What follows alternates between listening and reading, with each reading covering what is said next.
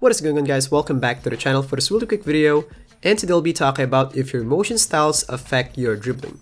I know some of you might know the answer to this one already, but trust me, for the past 2 years, I keep receiving lots of comments about it, that some are wondering about it if it does, and some are pretty sure that it does. So in this one here, I will clear everything out. And by the way, I will show some comments here, but I respect all these opinions. I don't mean to, make fun of it or put them on the spot. I fully understand that it's easy to get caught up with placebo effect in this game. Like for the past years, I've been debunking a lot of things here, so I fully understand why some players fall for these things. So after watching, please let me know in the comment section any stuff you want me to test. So now let's get right into it.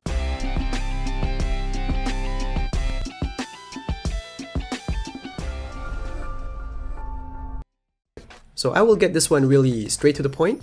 I don't think motion styles will affect your dribbling, and I got 2 reasons. First one is because of the result of this test. In here you can see I tested 8 motion styles. I included motion styles that has super fast and super slow off-ball speed, just to make sure that the list has variety. And in here you can see all of them have the same speed. And frame by frame, their animations are just the same as well. I know I have to test every motion style possible to be 100% sure about this, but testing 8 and all of them have exactly the same animation and speed, I think that's solid enough to assume that it doesn't touch it.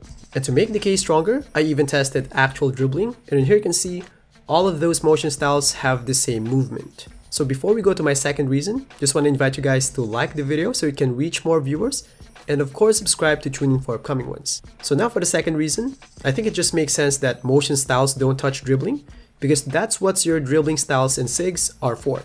We have all these animations to take care of dribbling, so I don't really think that your motion styles will touch it. To be honest, this one here is more than enough proof already. I just thought that I had to test it to make my case stronger. And I might be wondering, how come some players fall for these placebos?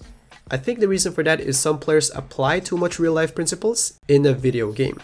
Since it's called motion style, now they believe that everything that involves motion will be affected.